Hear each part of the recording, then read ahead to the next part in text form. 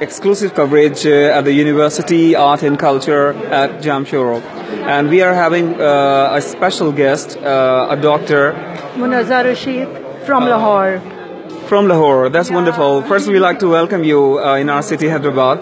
And ma'am, what would you like to say about this university and something your association with the university? Actually, university has appointed me as a Dean of Faculty of Fine Arts in this university, and this university is of its own kind, and you will never find any independent university with under the umbrella of culture and art.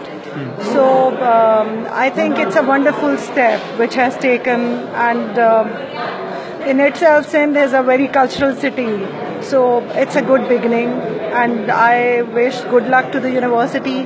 And after this inauguration, I realized that university has already started. Oh, mashallah, mashallah. Yeah. That's wonderful. Yeah. So this is the first time ever you have started working with any project with the university? Yes, exactly. I've been in Lahore. My studies are in Lahore. My whole brought up in Lahore. But here I'm in this project with Dr. Munnaza. That's wonderful. We wish you all the very good luck for the university and your permanent stay here. Thank you so much. Yeah, thank you.